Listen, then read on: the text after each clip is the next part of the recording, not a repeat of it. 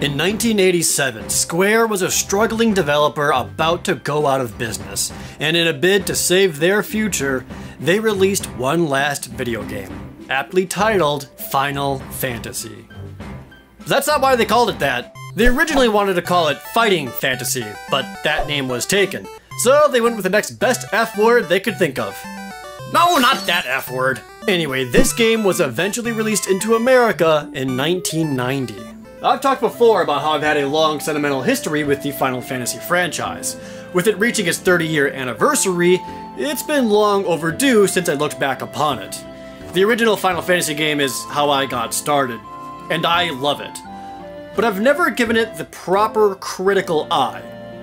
Until now. One of my favorite things about the original game is how your party is whatever you want it to be. It gives you 6 classes to choose from for 4 party members. This alone gives a lot of replayability as you can try different party makeups and challenge yourself. Just don't do 4 white mages. That'll never work.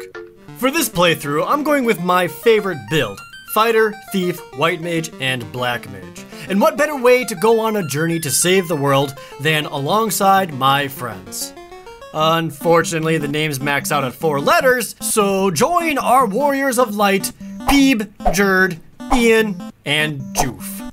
The game begins with the party right outside the kingdom of Corneria, or Cornelia in the more modern translations. You start off with nothing, and a paltry 400 gold to purchase weapons, armor, and a couple of spells. The story is that a disgraced knight of Corneria, Garland, kidnapped Princess Sarah and took her north to the Temple of Fiends.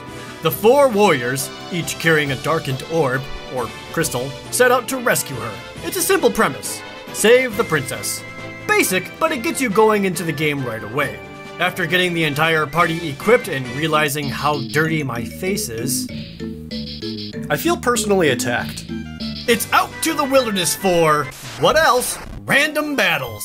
It may not seem like it, but this screen alone was revolutionary when this game came out. The enemy party is clear, and more importantly, you can see your own party to the side. See, before Final Fantasy, the few NES RPGs that came out before this were in first-person view, with little to no animation, with static battle screens and text playing out what happens in battles. Suddenly, there's this new hotness that's like, whoa! Did you see that? He swung his sword! Holy crap! That was fire! These few simple graphics made the battles so much more alive than anything we had seen before. Seeing the power of your spells helps you feel it, and when you feel it, battles become more engaging. And every time you deal damage, you see them get covered in a fart cloud, I guess. Battles are completely turn-based. Each round, you choose an action for each one of your party members, and then see them play out in a random order, affected by their agility stat. To be efficient, you need to pick your targets carefully, because in this game, if a monster is killed and another party member was targeting them, that attack hits nothing and is ineffective. One of the most common criticisms I hear of this battle system is the ineffective attacks. It annoys players and feel like they wasted attacks and time. And, well, they did. Think of it this way. Another problem most people have with RPGs is when a random battle starts and all you have to do is rapidly press the A button to fight and move on as quickly as possible. But with this system, you can't, and it works great. These ineffective attacks keep you engaged in every battle. To move on quickly, you need to plan out your turns and use your teams as efficiently as possible, rather than just mashing A to physically attack everything. As you get a feel for your party and their strengths, and the overall toughness of the enemies you fight, you become aware of the best strategies and act accordingly. For example, I know that in this group of imps, Peeb can easily take one down on his own. Jerd has an okay chance of killing one, as does Ian. Joof doesn't stab for much and will definitely not kill one by himself unless he casts a spell, but he can back up Jerd or Ian to help guarantee slaying that enemy, minimizing the damage we'll take in return. That in mind, I execute and can see it play out. This is the thought process you'll go through for every single battle. You stay in there, thinking out attacks that minimize damage or don't waste spells, and execute your plans. This does make battles feel like they take longer, but to me, having to think this way for every fight to maximize efficiency is awesome, and I would gladly trade off exercising my brain each fight for the convenience of rapidly pressing A. The actual combat itself is simplistic. Everything is in text boxes at the bottom, showing the attacker, the target, and the results. Not exactly the most thrilling, no. It makes battles feel slow-paced. I'm pretty old school though, so to me when I see this, I imagine it's like the game is a dungeon master telling me the results. Like, it's saying to me, Jared attacks the wolf. 22 damage. It even has a slight delay on some results, giving itself its own sense of dramatic pause. Peeb attacks the mad pony. 36 damage. Terminated.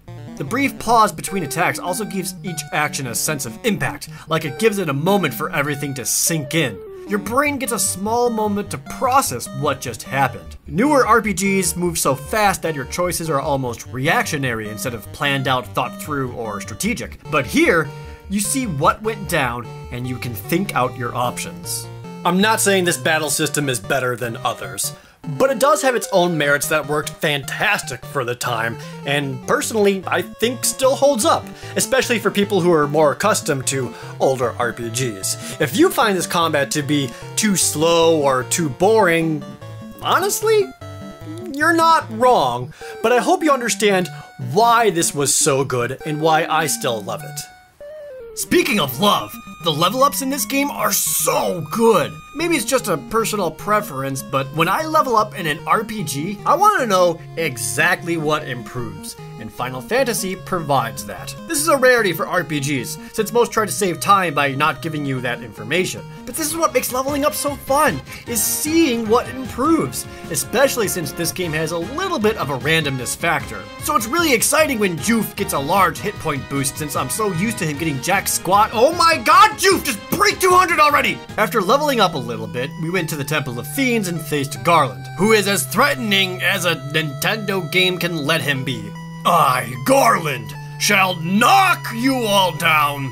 Defeating him returns Princess Sarah back to the king, who orders a bridge to be built, letting you cross the continent into a more expansive world. This also triggers one of the most iconic things in the history of Final Fantasy.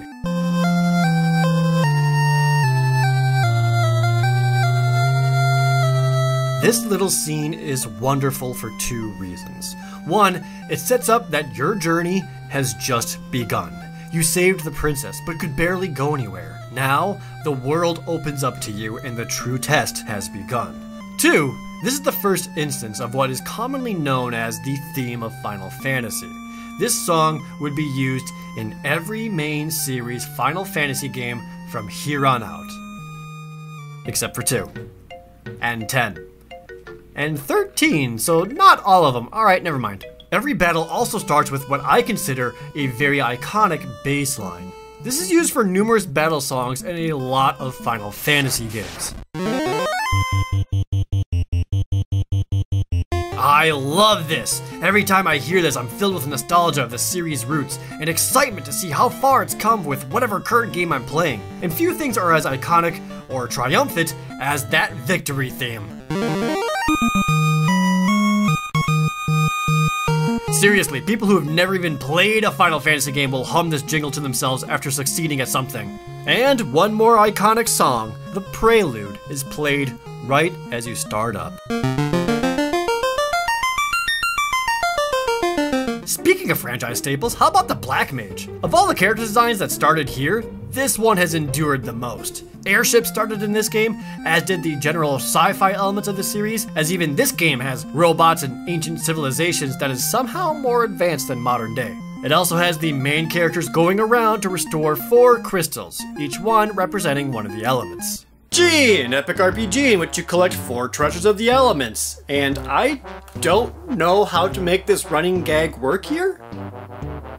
The general story is pretty loose as you travel the land and help towns with local problems, each one pertaining to one of the 4 crystals, or orbs as they're called in this game, which is actually a pretty good plot structure as you're solving several smaller arcs that all feed into a much larger story. Pretty impressive for an NES game. Final Fantasy also has several great moments of breaking linearity. As soon as you cross the bridge, you can freely explore the world available to you without any fears. Then, after helping the dwarves blow open the canal, the entire ocean is open to you with several towns to go to. You can also skip the volcano and go straight to the ice cave, which goes to the airship, which opens up the rest of the game, and then you can do all kinds of things out of order. There's even a completely optional side quest involving Bahamut. If you complete his trial in the Castle of Ordeals and deliver him the rat tail from there, he awards you with a class change, powering up your entire party. Peeb the Fighter becomes a knight, allowing him to cast low-level white magic. Jerd the Thief becomes a ninja, giving him more access to weapon proficiencies and being able to cast black magic. Ian and Joof become white and black mages, allowing their full potential and being able to cast the most powerful spells in the game. I also really like this moment because it shows that your party has gone on such a journey that they just didn't gain levels, they matured. They look older, more experienced, wiser. You feel their increase in power, either from casting higher level spells or suddenly dealing more hits with every attack. This, in addition to the level up stating precisely what increases each time, makes growth of your party in this game feel so rewarding. It's exciting every time, rather than just something that you have to do to progress. With all this constant praise and love for Final Fantasy, you're probably wondering, does it even do anything wrong? Well, half the game doesn't work. Good God, there are so many bugs and glitches in this game, it's not even funny. Like half the spells don't work. Temper and Saber are supposed to increase your attack power. They don't work. There's a lock spell which is supposed to make it easier to hit your enemies, but instead does the exact opposite and makes them get way more evasion. Remember how I said it's awesome when the game tells you when stat increases happen? Well, intelligence doesn't work, so your spells don't improve at all. The luck stat is used for running away, and it doesn't work properly either. It's more about what position you are in the party rather than the luck, making the one defining trait of the thief absolutely worthless. You can also find rare equipment like the Flame Sword to deal more damage against undead and ice monsters, the Were Sword to deal more damage against were enemies, the Dragon Sword for dragons, Coral Sword, Sun Sword, Giant Sword, and more! None of them work! They're all just regular swords. Sometimes the bugs work in your favor, as is the famous Peninsula of Power. This small area lets you fight enemies that were intended for way later in the game, and a well-placed Fire 2 blast can skyrocket your party in experience points and gold pieces. Which is needed sometimes, since this game has a few moments of sudden difficulty spikes. Aside from the single-room Temple of Fiends, the first true dungeon you go into is the Marsh Cave. And if you're not prepared, this place will kick your ass. Everything deals a lot of damage. Some enemies resist attacks, and a whole mess of them will poison you. The volcano drains your hit points with every step. There's also the ice cave, which you need to do to get the airship, and this place is filled with dudes that instantly kill you with a single touch. Or, how about making your way through the second to last dungeon, and right before the fight with the fourth elemental fiend, this super rare monster War Mech shows up and wrecks your entire party and you gotta do the whole dungeon again!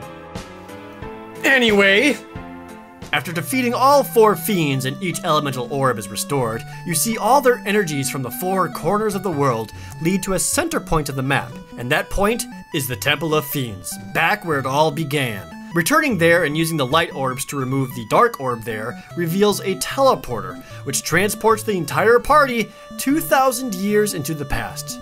There, you battle the 4 fiends once more and face the final villain of it all, Garland. Remember him? Seriously though, do you? It turns out the person who released the fiends 2,000 years ago, plunging the world into darkness, was Garland, who was sent into the past by the fiends themselves, creating a time loop. Garland then becomes the ultimate evil, Chaos. Thankfully, our stalwart heroes, Peeb, Jerd, Ian, and Joof, defeat him and save the land, sending them back to the present with everyone having no knowledge of their feats. This also means the prophecy of the 4 light warriors saving the world was self-fulfilling and became true because you already did it in the past, and it turns out Final Fantasy games have always had a history of having overly convoluted plots. By the way, if you were wondering where all the top-notch graphics were in this game, it's right here in the end credits. Look at that. That's a good looking the end. This was awesome! I thoroughly enjoyed playing this again. I still have just as much fun and excitement playing this now as I did almost 30 years ago. It's easy to see why this game was so successful in Japan and in America. In fact, Final Fantasy I is still worth playing today. But not this version. Final Fantasy I was ported numerous times, first to the WonderSwan, which was brought to the PlayStation 1 under Final Fantasy Origins, and then updated again for the Game Boy Advance as Dawn of Souls, and one more update onto the PSP. Honestly, any one of these versions is better than the original. Things are rebalanced, bugs are fixed, new things are added, any one of these are fine. I think the PS1 version offers the closest recreation to the original game with reasonable modern conveniences, while the PSP version has updates that makes it play much differently, but also has the most content and easily looks the best. I can easily recommend playing Final Fantasy I again, at least any of the ports that I mentioned. If you're truly old school or have patience, then the NES original is still excellent. That's why my final rating for this game is a Black Mage out of 10. It's simple, but everything about this game has endured to this day, much like the iconic Black Mage itself. The RPG gameplay is as old school as it gets, and it's one of the best examples of that.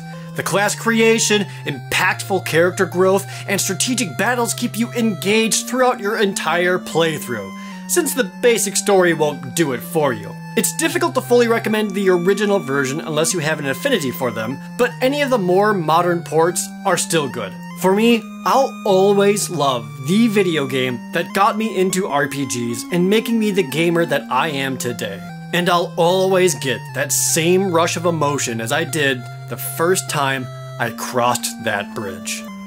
I adore this game. It's because of this that I got such a fondness for RPG games in general, and this one certainly made me fall in love with the franchise.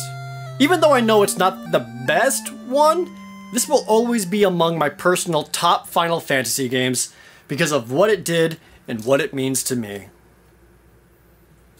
I'm sure the other Final Fantasy games are still just as good. Hey, thank you for watching until the end. If you aren't already, please subscribe. If you want something else to watch, you can watch my last video, or head over to my gameplay channel where I've got tons more.